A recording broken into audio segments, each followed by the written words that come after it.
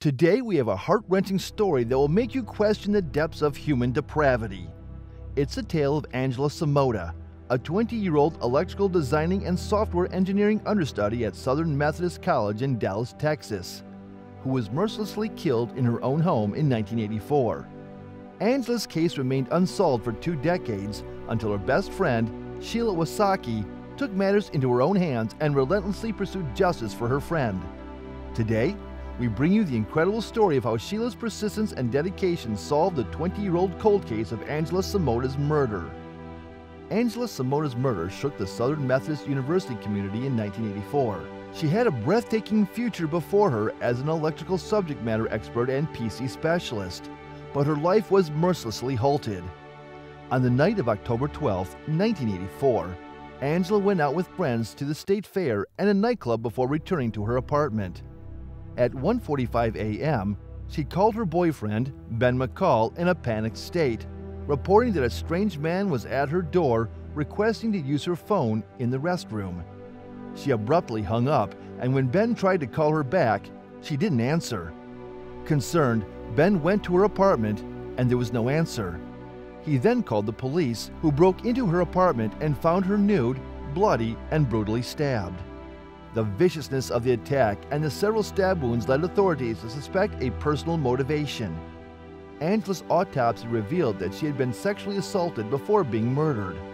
Police recovered DNA from her body, rape kit, and fingernail skin. But in 1984, DNA evidence was not yet admissible in court. The case eventually went cold, and it seemed like Angela's killer would never be brought to justice. But one person refused to give up. Sheila Wasaki, Angela's best friend, was devastated by her friend's murder and quit college to find out what happened.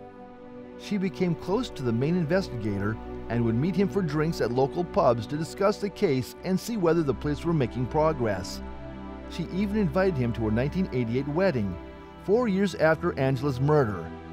After marrying and starting a family, Sheila moved to Tennessee, but she could not leave Angela's history without discovering who killed her. In 2004, Sheila had a vision of Angela while doing Bible study work. She saw her dearest friend from 20 years ago, and this encounter encouraged her to hunt down the person who had abducted her close friend. She called the Dallas Police Division to resume the case, yet subsequent to getting no reaction, chose to turn in a confidential specialist and examine the case herself. Following quite a while of harassing the police, they at long last resumed the examination. Sheila met with a new female investigator, Linda Crum, to discuss the inquiry. She was surprised to learn that the police still had the DNA evidence and suggested that Dallas police obtain DNA testing. The DNA was analyzed in 2008, and the following year, Linda gave Sheila the news that she had been anticipating by calling her and saying, "Got him." It was determined that the person responsible for Angela's death was Donald Best, a serial rapist who is now out on parole after serving 25 years in prison for aggravated rape and kidnapping. In 2010, he faced a new trial, and this time he was found guilty on the basis of Angela's DNA match. Best's history of violence against women was established by the testimony of several women who claimed that he had sexually assaulted them. On June 8, 2010, Best was put to death as a result of the DNA match with Angela. Sheila had always intended to give up her career as a private investigator after the investigation was finished. Sheila Wasaki was able to solve the unsolved murder case of her closest friend, Angela Samota, which had been a cold case for the past 20 years, after years of hard work and perseverance. Her story is truly persuasive, and it accentuates that it is so essential to never quit any pretense of attempting to look for equity for people who have been hurt somehow or another. However, the developments that have occurred in forensic science as a result of this case also make it noteworthy. It is a testament to how far we have gone in the area of forensics that DNA evidence that was taken in 1984 was still retained and accessible to be examined in 2008. This led to the identification and conviction of the person responsible for Angela's murder. It likewise fills in as an update there are numerous other virus cases out there ready to be settled.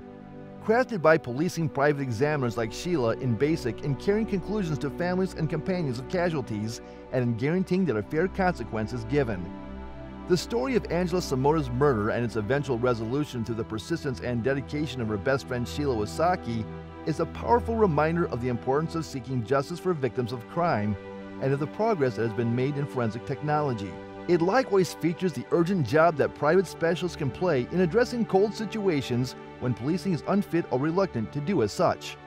Let us honor Angela's memory by continuing to seek justice for all victims of crime, and by never giving up hope that even the oldest and coldest cases can one day be solved. Thank you for watching.